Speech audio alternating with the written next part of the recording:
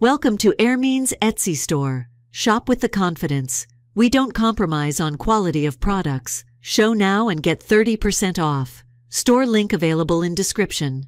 It's been quite a buzz in the sports world lately that future first-ballot Hall of Fame quarterback, Tom Brady, ran a faster 40-yard dash time at age 46 than he did at the National Football League, NFL, combined when he was just 22. However, not everyone is convinced that Brady actually ran a faster time. 24 years ago, I ran a 5.28 40-yard dash, Brady, 46, said in a video which he posted to X, formerly Twitter. Maybe, just maybe, we give the 41 more shot.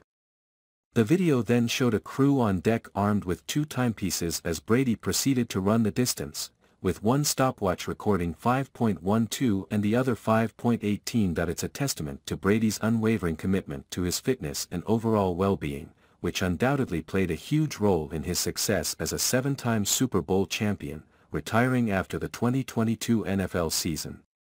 While fans are going wild over Brady's new achievement, Minnesota Vikings coach Kevin O'Connell, who served as Brady's backup quarterback in New England for 2 seasons, raised doubts about the validity of the claim. Is it legit? O'Connell asked Rich Eisen and Daniel Jeremiah on Saturday's NFL Combine coverage on NFL Network. You can do a lot of things. I've seen what you guys can do with technology around here. After ribbing Brady, O'Connell admitted that nothing would surprise him with his former teammate. I would not put it past him one bit. I mean, wearing sneakers, turf field, beating his time. Put a pair of cleats on him and he probably breaks the fives. Brady frequently responds to amusing comments on social media, so it's unlikely that this is the last time we hear about this light-hearted rivalry between two close friends.